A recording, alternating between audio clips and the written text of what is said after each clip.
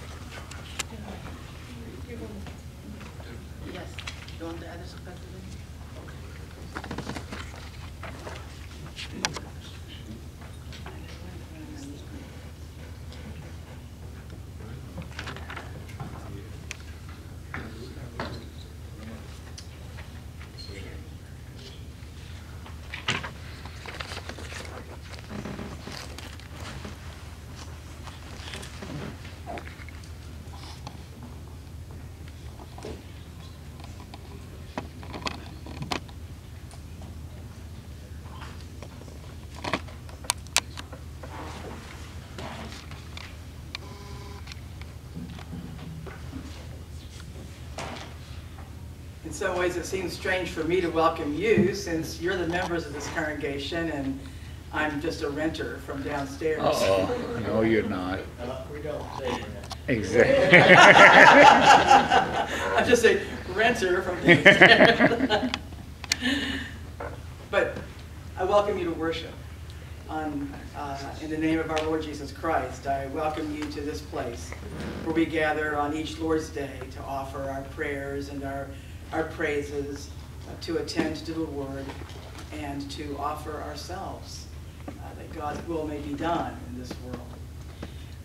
I'm sure there are announcements. I don't know what they are, but they're here. Let's see. There's a Bible school ride, the bulletin here, and a school supply drive, and there are other announcements here that I'm sure you can look out for. And here comes someone who's going to tell us really Someone who knows. around this place.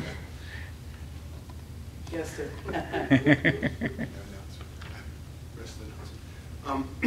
The sign-up sheet for the Shawnee Theater Melodrama, which is this Thursday evening, is downstairs in Fellowship Hall. If you would like to go sign up today, then tomorrow we're going to make the decision whether we are going to go or not, if we have enough people signed up. Judy Iverson and Lou Malcolm have gone through the kitchen, and there's about 15 serving platters, cooking utensils, all kinds of stuff that don't belong to the church. They belong to members of the church. So they're on a display downstairs. Go downstairs during fellowship hour and take your stuff home, please. And I was going to say I can't read my own handwriting, but I know what this is. We still need people to sign up for liturgists. We've been very happy with how many of you have volunteered to be liturgists over the next 3 months. And I'll have that liturgist sign-up sheet downstairs. Just come and see me. All right, thank you, Alan. And as we prepare to gather ourselves and our minds and our hearts together, let us take a few moments of silence before we listen to the prelude and continue our worship.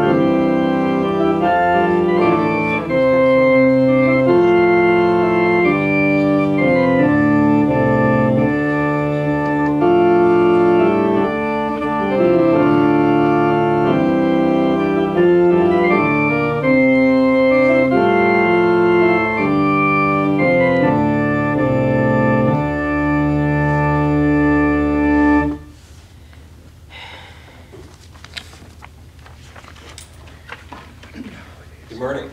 Morning. Please join me in the call to worship.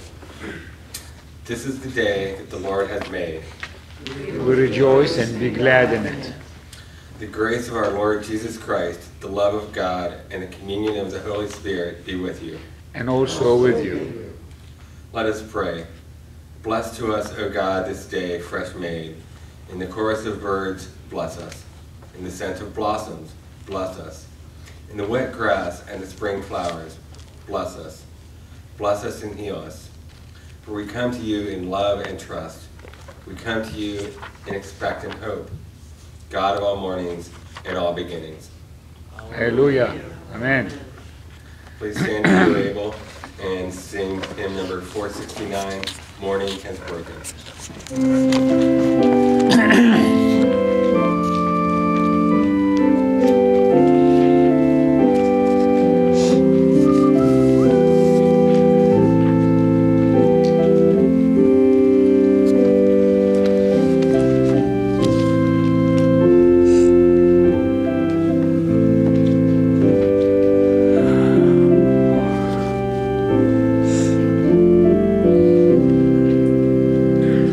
Morning has broken like the first morning.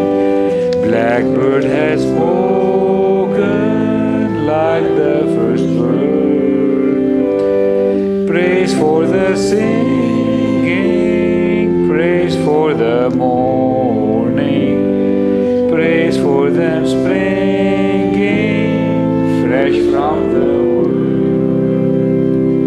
Sweet the rain's new fall, sunlit from heaven, like the first dew fall on the first sky. Praise for the sweetness of the wet garden, sprung in completeness with God's sweet path. Mine is the sunlight, mine is the morning, born of the one light, feet so praise with elation, praise every morning, God's recreation of the new day.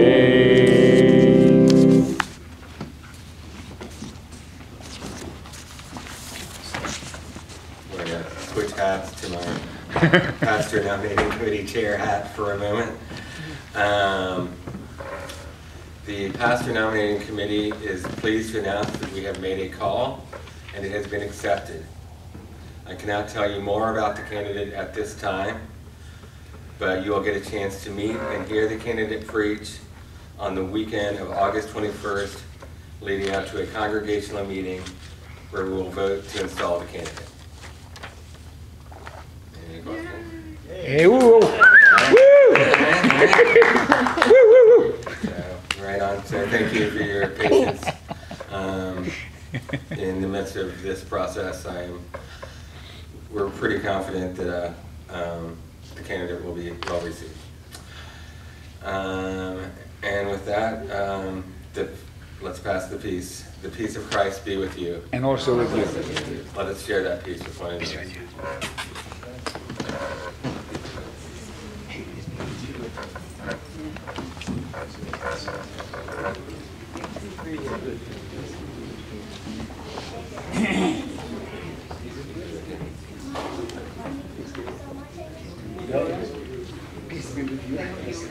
Peace of Christ be with you. This is your lesson. Peace be with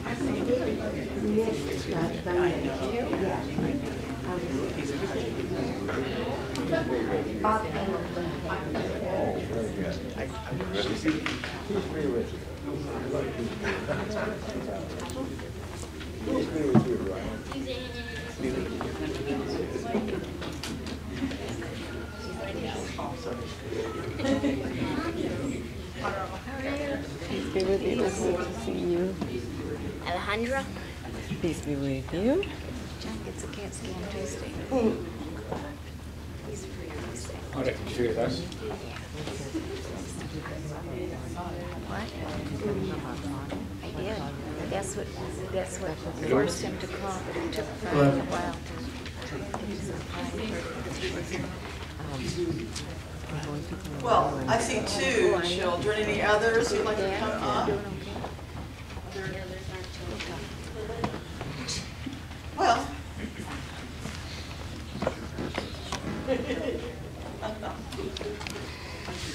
So, well, hi, I've never met you all before. My name is Susan. I see you all quite a bit.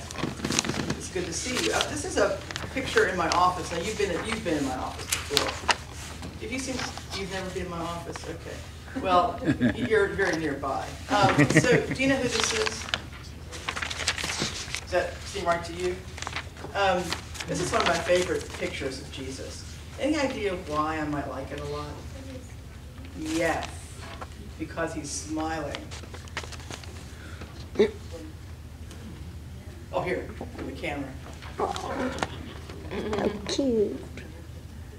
I have to give a thumbs up, I guess not. There we go. Yes, it's one of my favorite pictures of Jesus. And the name of this picture is called The Risen Christ by the Sea. So He's like that. There's one of them laughing. there is, isn't there? Just throwing his head back. Throwing his head back, laughing. That's a great picture too. So I like this picture of Jesus because he is smiling. And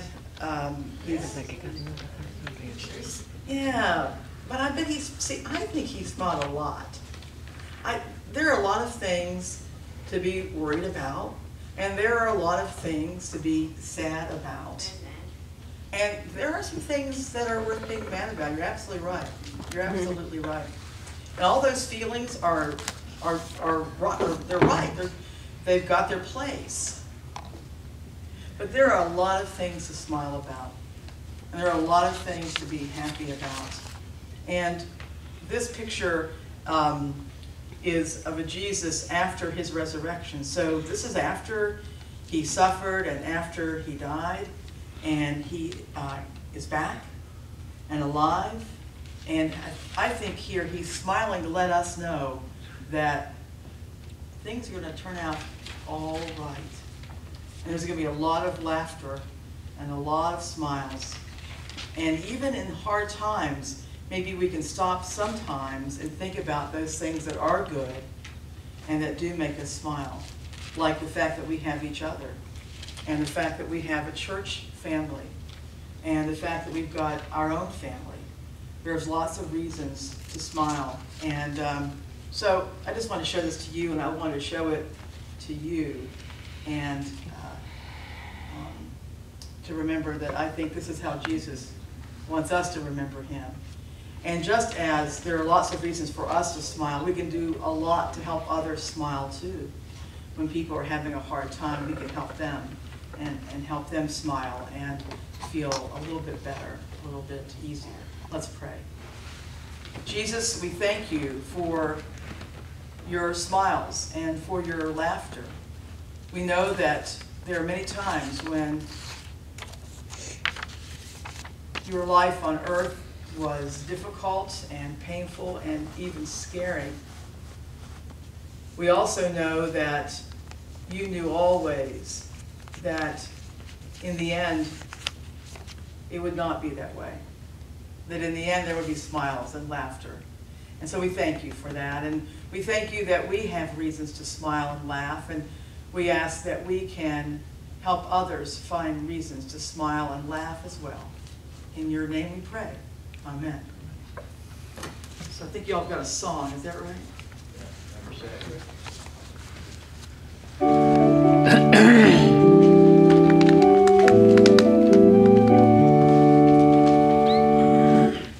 Spirit of my soul, I give you full control.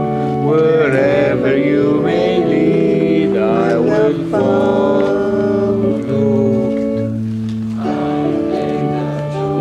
Voice to listen to your voice. Wherever you may lead, I will go. Be it in my soul.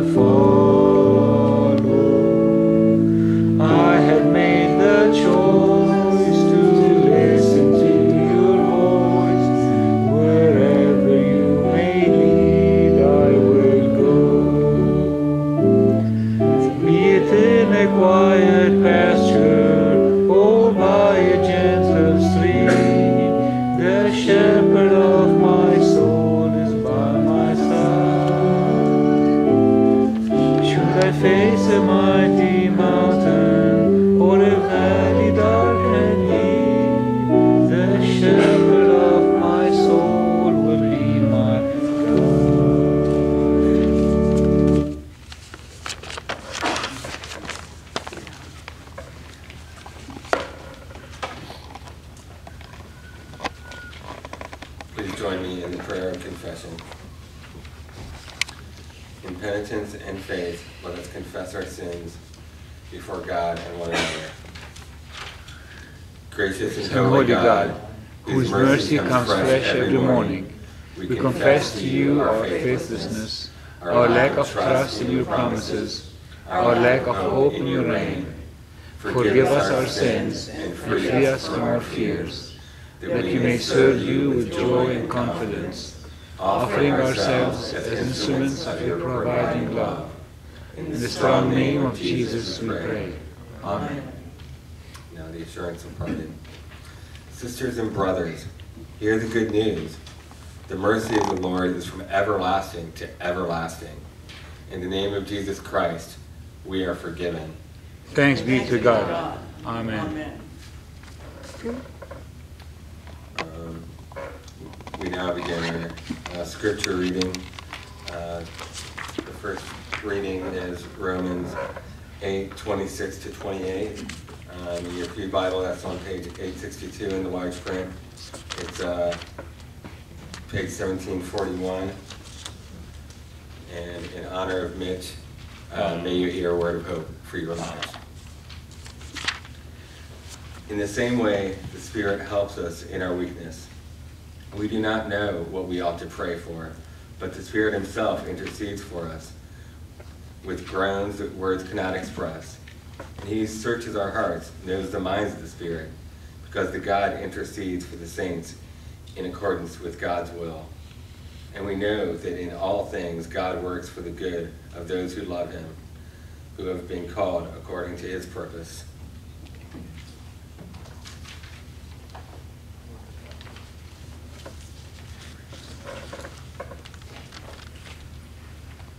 Before I read the gospel lesson and set about the preaching, I just want to say a few things on behalf of the presbytery about this process of finding a pastor. It's been a long time since this congregation has found an installed pastor. So first of all, I want to say that the pastor nominating committee has been one of the hardest working groups I've ever had the privilege of witnessing. Absolutely. And weekly meetings, sometimes more than once a week, numerous emails back and forth, interviews by Skype, bringing candidates in for face-to-face visits, which takes an incredible amount of time on behalf of the committee, offering hospitality, following up on those visits, talking with each other, discerning the will of God in this situation. And they've done an incredible job. And I have met this person that they have invited to come here, and I am pleased to know this person. I did not know this person until this process began. But I'm really personally pleased with the choice and with my sense of the goodness of fit between this person and the congregation. In the end, though, that's a decision that you'll be part of making.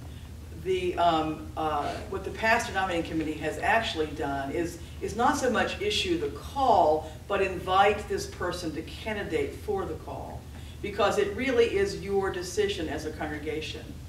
In the Presbyterian Church, the congregation is the body that votes whether or not to call a person to be an installed pastor.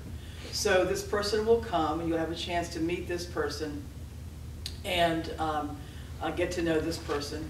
You'll hear this person preach, and then following that service on August 21st, your moderator, who is currently Hannah Elliott, will call the meeting of the congregation to order, and she will ask the P&C to make its presentation. They'll tell you more about this person, why they believe this is a good fit, and they'll be available to answer questions. You will have in front of you a sheet with the terms of call, with the salary, the housing, and all the benefits that have been negotiated. And prior to this presentation, this person will leave the room, and you will vote by ballot, yes or no. And if an 85% majority of you vote yes, then this person will be asked if he or she is willing to accept. And then if all of that happens, and we're hopeful that it will, then the Committee on Ministry has already authorized the beginning of this relationship and will, as Andy said, then proceed to make plans to install this person. So there are several more steps yet to come. They are, as we say in the Presbyterian Church, decently and in order. And I believe you'll be favorably impressed with the good work of the pastor nominating committee and with this person that they believe that God is calling to be your next pastor. So, yes, sir. So if the vote is okay, when will that new person come in? That will be announced. I know this person wants to give around 60 days notice to the current church. And so it'll be around a couple of months after. And that will give you time to prepare for the arrival, and there's some things that you can do to make this person's entry here joyous and to get ready for that. So between now and when that person is here, Hannah Elliott will be the moderator for session and will moderate any congregational meetings. And I'm just downstairs too. So again, I'm very impressed with the work of the pastor nominating committee. It has it's been hard work. It's had its ups and its downs, as it does in every situation. But there's never been a loss of faith or trust or hope. And the work really, really has paid off. So I just wanted to say those few things. And now, what was that Mitch used to say? What a word of hope? For your souls. Well, may you hear a word of hope for your life, I think is what you would say. Well, Mitch, here's where are you? another word of hope for your life Yeah. from the Gospel of Luke. Jesus was praying in a certain place, and after he had finished, one of his disciples said to him, "Lord, teach us to pray," as John taught his disciples. He said to them, "When you pray, say, 'Father, hallowed be your name, your kingdom come. Give us each day our daily bread, and forgive us our sins, for we ourselves forgive everyone indebted to us. And do not bring us to the time of trial.' And he said to them, 'Suppose one of you has a friend, and you go to him at midnight and say to him, "Friend, lend me 3 loaves of bread, for a friend of mine has arrived, and I have nothing to set before him." And he answers from within, "Do not bother me. The door has already been locked, and my children are with me in bed. I cannot get up and give you anything." I tell you, even though he will not get up and give him anything because he is his friend, at least because of his persistence, he will get up and give him whatever he needs. So I say to you, ask and it will be given you, search and you will find, knock and the door will be opened to you. For everyone who asks receives, and everyone who searches finds, and for everyone who knocks, the door will be opened. Is there anyone among you who, if your child asks for a fish, will give a snake instead of a fish? Or if the child asks for an egg, will give a scorpion? If you then, who are evil, know how to give good gifts to your children, how much more will the Heavenly Father give the Holy Spirit to those who ask him? The word of our Lord. Thanks be to God.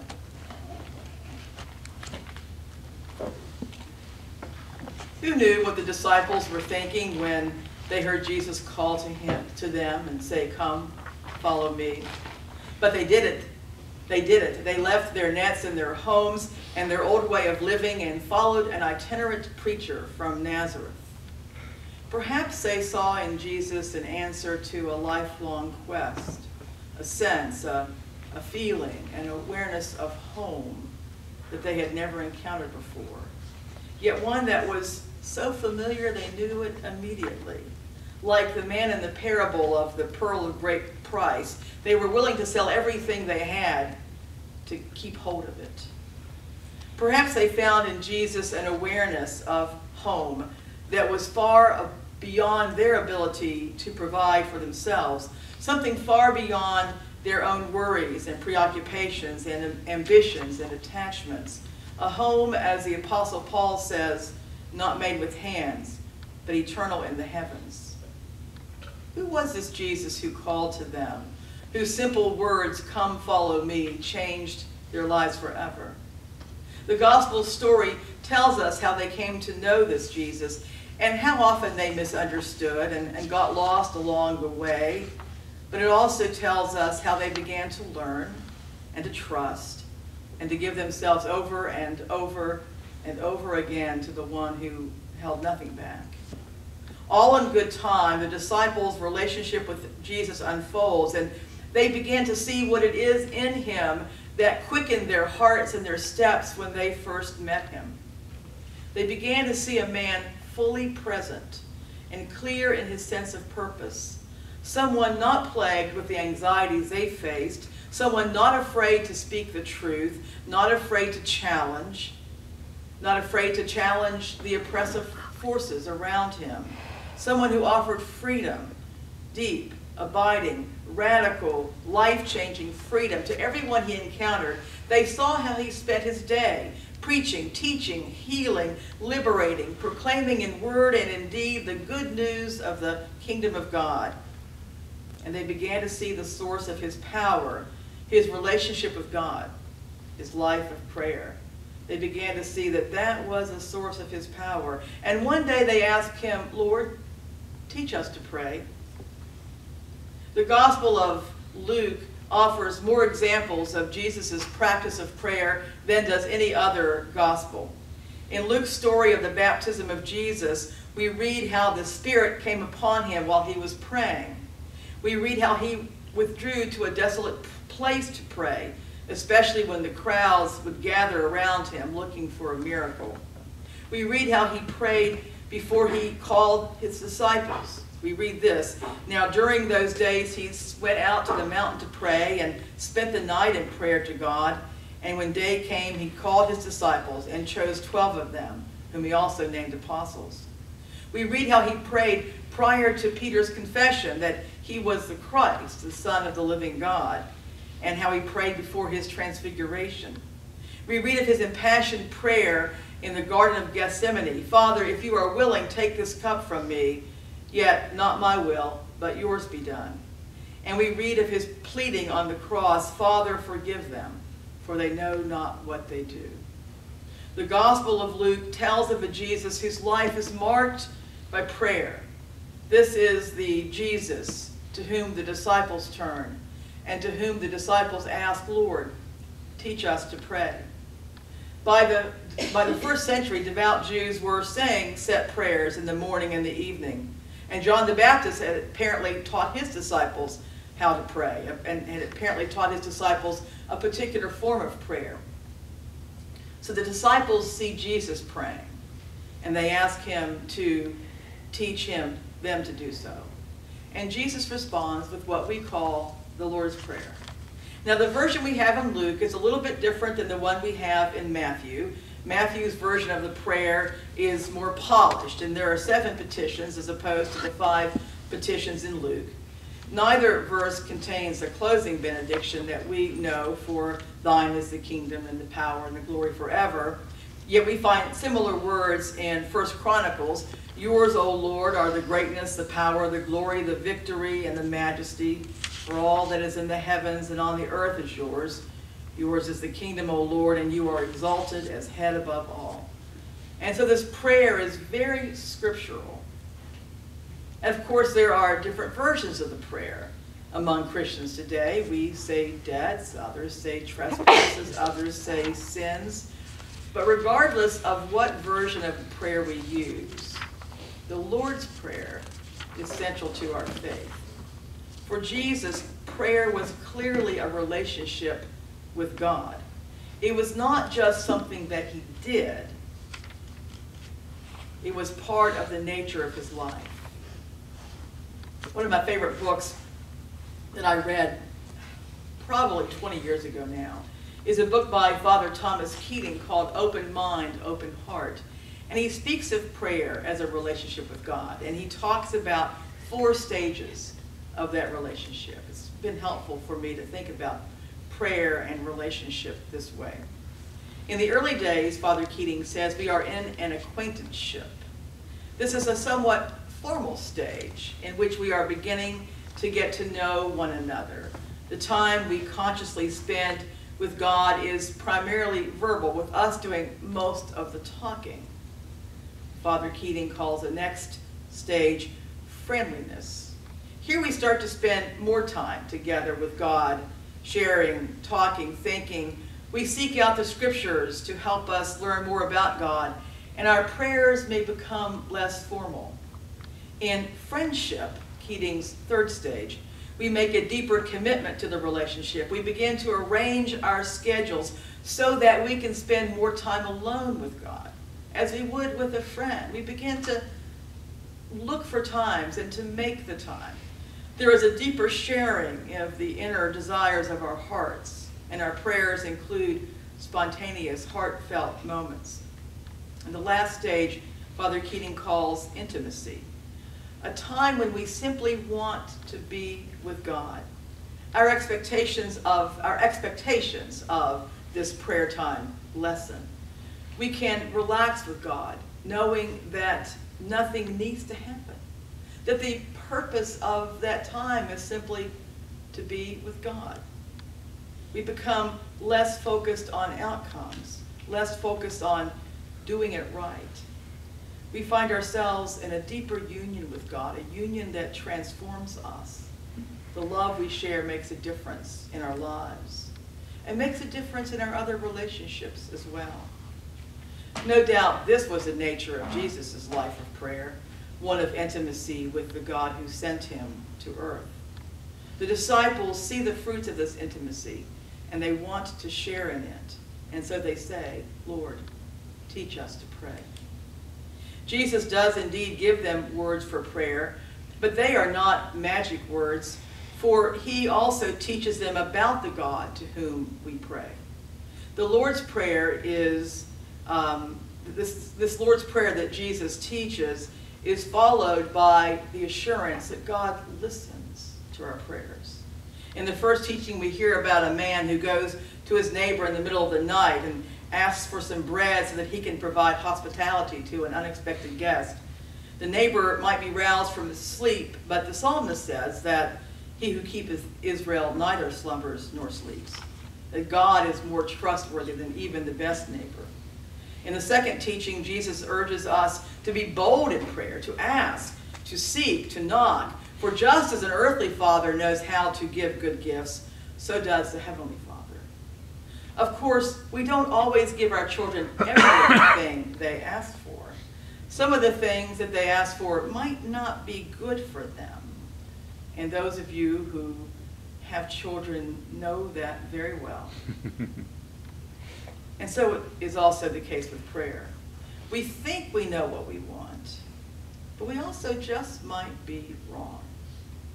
Even Jesus knew that he must wait upon God's will. At Gethsemane, he spoke his wishes boldly. Please let this cup pass me by. But he also said, nevertheless, not my will, but thine own be done. It reminds me of a prayer his mama prayed years before, on that day when the angel Gabriel visited her and told her that she would be the mother of the Most High. And she said, let it be with me according to thy will. Like mother, like son. Mary knew, Jesus knows. Jesus teaches us that prayer is not a blank check, that God will give us whatever we write on that check. In prayer, rather, we open our heart to God. We open ourselves to God, our desires, our yearnings, our wounds and our wonderings, our hopes and our dreams, our fears and our failings. We open our very selves to God, and we allow God to do the writing. We allow God to write on our hearts. The disciples asked for a lesson on prayer, and Jesus gives them a lesson on God. For Jesus knows that those who will have an honest, trusting relationship with God will also will also know how to pray truly. The prayer that Jesus taught is not a prayer of magic words.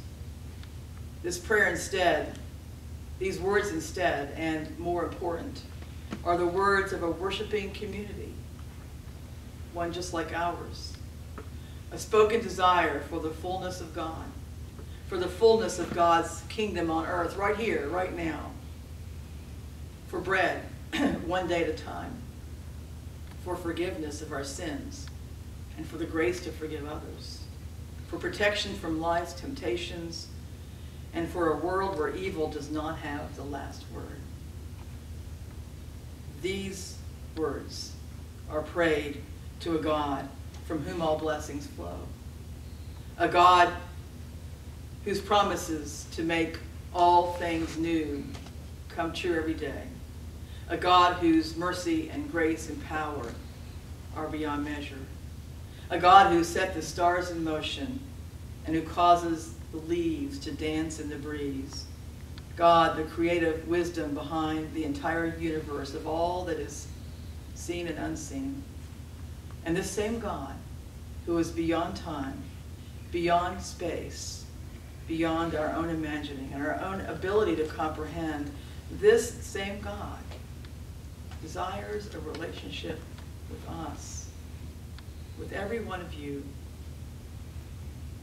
And God has placed in each of us a yearning that can only be satisfied by giving ourselves over and over and over again to the one who has held nothing back. You have made us for yourself, Augustine prayed, and our hearts are restless until they rest in you. No wonder the disciples' steps quickened when they heard Jesus call to them. No wonder their hearts quickened when they heard his voice. When they heard the voice of the one who was indeed one with the God who made heaven and earth. Lord, teach us to pray, they said, and so he did. And so he does still. In word and in deed, the Word made flesh opens our hearts and our minds to the possibility and the power of prayer that will quicken our hearts to love the Lord our God, and will quicken our steps to love our neighbors as ourselves. And we'll be praying it again in a minute, but it won't hurt us to pray it twice today. Our Father, who art in heaven, hallowed be thy name. Thy kingdom come, thy will be done, on earth as it is in heaven. Give us this day our daily bread, and forgive us our debts as we forgive our debtors. And lead us not into temptation, but deliver us from evil. For thine is the kingdom, and the power, and the glory forever. Amen.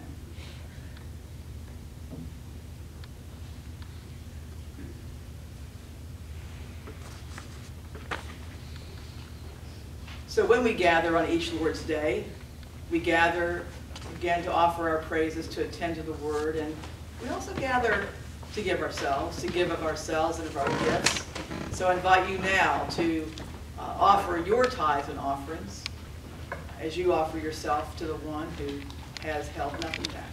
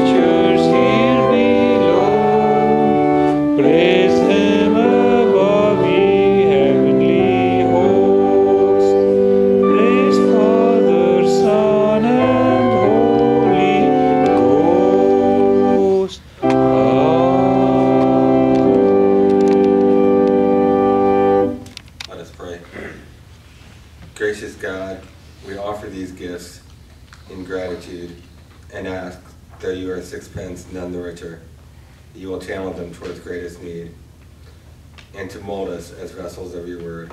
In Jesus' name we pray. Amen.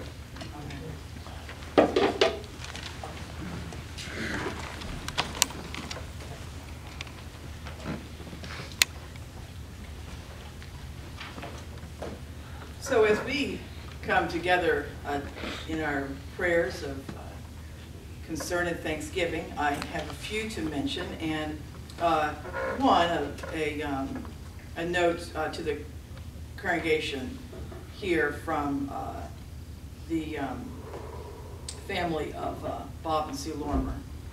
The Lorimer children would like to express our deep and sincere appreciation for the many ways in which you've shown love to our parents during Mother's illness in this year of 2016. Distance and responsibilities keep us from being with them as often as we would like, but we are comforted by the true friendship and care they receive from you. May God's blessings be multiplied unto you. Linda, Rob, Mick, Anita, Andy, and families. And indeed, I'm certain that your love and care for Bob and Sue lighten the load for their children, and they are grateful. I also want to mention that Sarah Cochran has asked that we keep her in our prayers. She's been feeling a little under the weather, and so we hold her in our prayers. What other prayers shall we offer?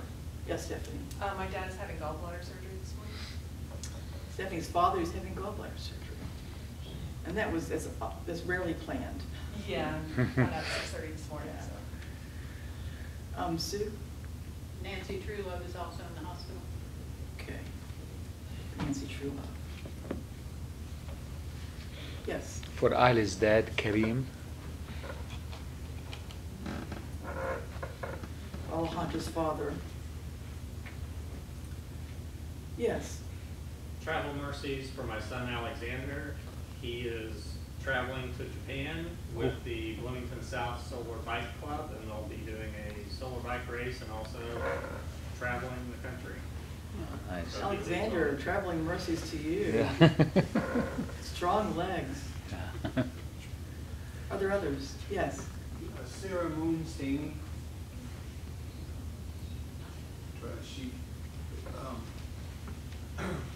She hasn't had a baby yet, so she's scheduled for I forgot what you call it. Induction. Will be induced. The child will be Late this afternoon. Ah, yes, it's imminent. Right, we pray for Sarah and for this new baby. Some of you may know Mary Jensen, who is a pastor in Bloomington. She's not currently serving at church. Her husband, Ben Kramer, is in final stages of cancer and is at hospice house. So we keep Mary and Ben in our prayers and their family.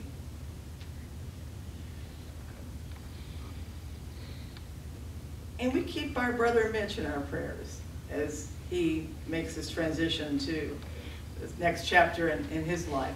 I will get to see him soon. He is teaching transitional ministry education. I'm the team leader this year at Montreat, and I was smart enough to ask him to be on the team. And I'll be glad to see him very soon, and I will send him your best. I saw the chair. Alan showed it to me before that Sunday, and it was just such a beautiful gift for him, as he was such a good gift for you as well. Are there other prayers? I ask your prayers for my mother, Marjorie, who is 91 soon and has been facing cancer and other illnesses and is clearly getting weaker and weaker. I'll be seeing her soon and trust that that will be a good visit. And are there others?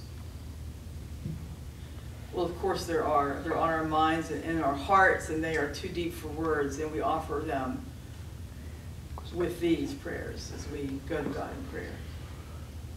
Gracious God, you are ours and we are yours.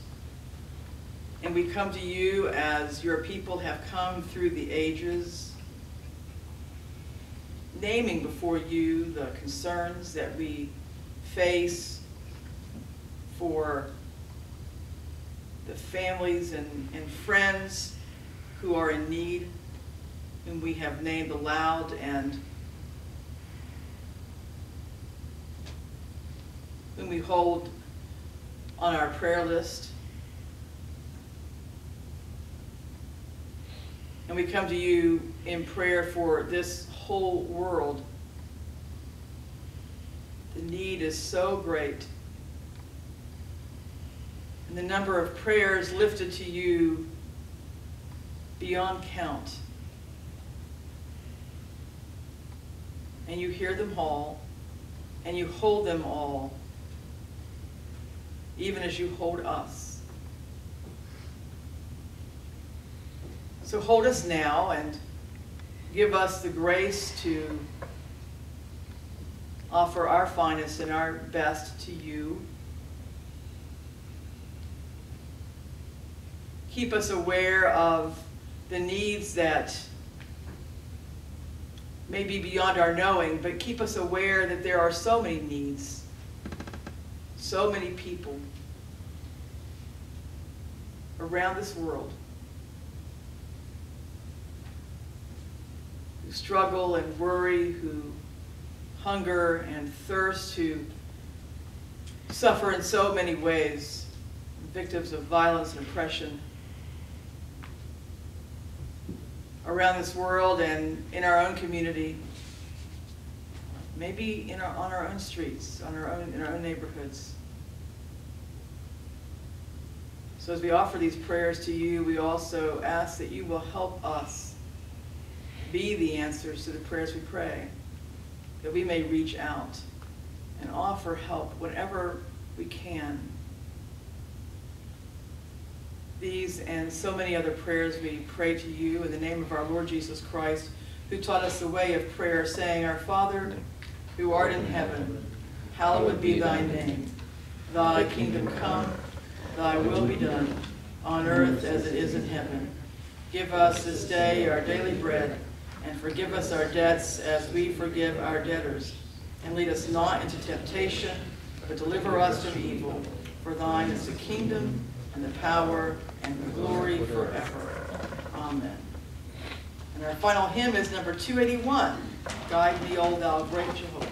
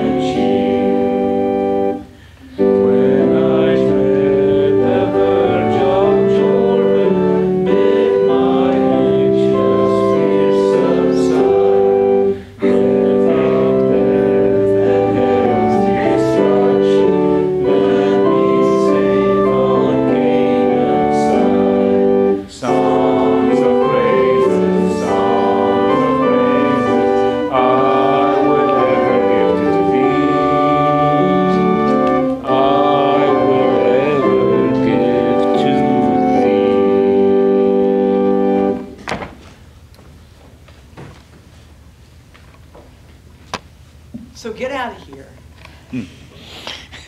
go on out of here into this world that God loves so much, and go as people of God, and go as people whom God has given to this world. You are God's gifts.